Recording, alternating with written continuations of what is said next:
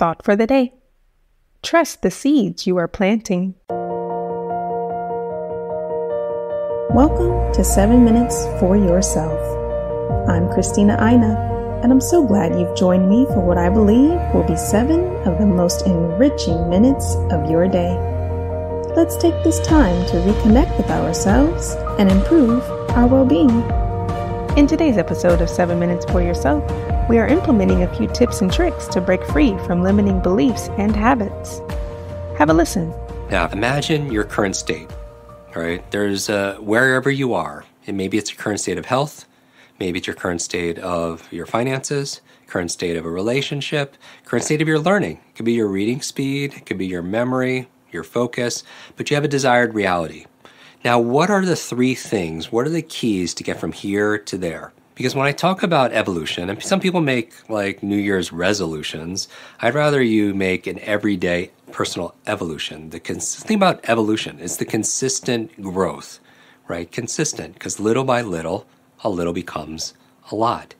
Where we've talked about this when James Clear was on our podcast, who wrote Atomic Habits in a wonderful book, that if you just improve 1% a day, right, compounded by 365 days, what's 1.01, that's 1%, times 1.01 to the 365 power, you will improve actually a magnitude of 37 times, over 37 times, 3,700%, just improving 1% every single day. So that's your personal evolution. So my approach is, think about your current state. If I'm coaching you right now, all right, consider this your personal coaching session, and you want to get to a desired reality, and it's not about just setting goals, it's about getting that goal. What's in between? I'll tell you there are 3 things, right? And you know it if you've read my book, Limitless. The 3 M's you need to unlock, unleash, unlimit your methods, your motivation, and your mindset. All right. And start with the mindset first. It goes from your mindset to your motivation to your methods. Those are what you can control. You always control the controllables. You can't control the economy. You can't control what's going on outside of your world, but you can control your inner world. You can always control your mindset, your motivation, and the methods you're going to use. Think about it this way. Your mindset, I'm pointing to my head. If you're not watching this on YouTube, your motivation, I'm pointing to my heart. And what? The methods, I'm pointing to my hands. Head, heart, hands. Mindset, motivation, methods. Those are the 3 things you could always control. So imagine this. If you feel like you're not evolving, you're not making consistent growth, you feel like you're stuck in a box, that box, think about it, an area of your life where you feel like you're stuck. You're not making progress. You're not advancing. That box, by definition, is 3-dimensional. The 3 forces that keep you in that box are the same 3 forces that will liberate you out of that box, and they are your mindset, your motivation, and the methods you're using, your methodology. So let's go into this. I want you to download this PDF. So on this worksheet, you see 3 intersecting circles, and on the top, you have your goal. You have your goal. So I want you to write your goal down there. And you could use it whatever it happens to be. I want to read a book a week.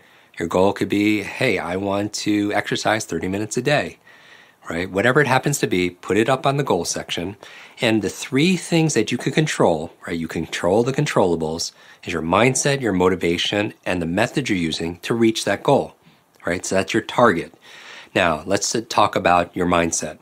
Your mindset are the set of assumptions and attitudes about that thing. Your attitudes, assumptions, let's say your attitudes, assumptions about reading. Your attitudes, assumptions about books. Your attitudes, assumptions about how smart you are. Your attitudes and assumptions about your own focus, your own capabilities, right? That's your attitudes, assumptions about learning, right? Because here's the thing, you can learn a great method on how to read faster, and many of you have gone through our quick reading program, 15 minutes a day, you've tripled your reading speed, you have better comprehension, much better focus, much better retention. But if your mindset is, I'm not smart enough, reading's not important, right? Then you're still stuck in that box. So just remember that. So first thing we need to do is address our mindset, the set of assumptions and attitudes we have about our goal, and the set of assumptions and attitudes we have about what? Ourselves, right? 3 things that would fall under this category, what I believe is possible. You could have a great technique on how to read faster as an example. And the example I'm using here, because I want you to read a book a week. I want everyone in our community to read a book a week. Most people read 2 or 3 books a year. If you could read a book a week, 52 books a year, that's a game changer. If you want to personally evolve, reading is the best way to upgrade your brain. Reading is to your mind what exercises your body. If somebody has decades of experience and they put it into a book, and you could read that book in a few days, you could download decades into days. That is the path to evolution, right? All, great minds, they're great readers, all right? But you could grab a great methodology, but if your mindset is, I'm not smart enough, I'm not capable of it, I don't deserve it, then you're still going to be stuck in that box.